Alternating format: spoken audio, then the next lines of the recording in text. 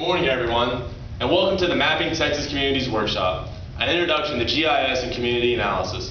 My name is Garrett, and I'm with New Urban Research. I'll be your instructor for today.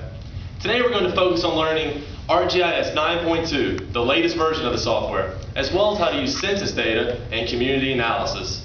Before we get into the content of the class, I thought we could begin with brief introductions.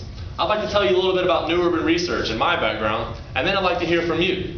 What organization you're with, and what brought you here today as it relates to GIS.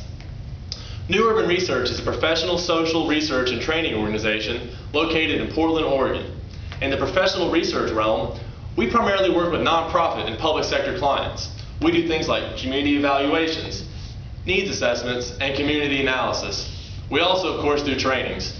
We teach 3 workshops: this GIS class, an advanced GIS class, as well as a census methodologies workshop, which focuses more specifically on census methodologies and analysis.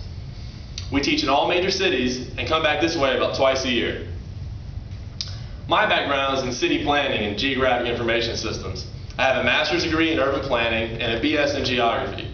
Before I came to New Urban Research, I was employed as a GIS analyst at an applied research organization at the University of North Carolina at Chapel Hill. They focus specifically on issues affecting local governments and communities. Now I'd like to hear from you.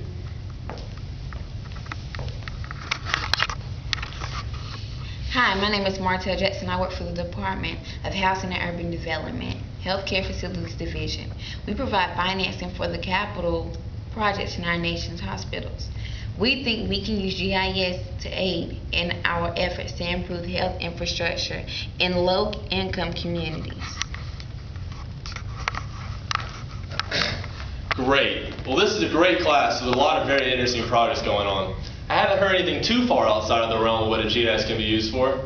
Let's make sure we have all the materials we'll need for today. Does everyone have a copy of the workbook and the loose leaf handout?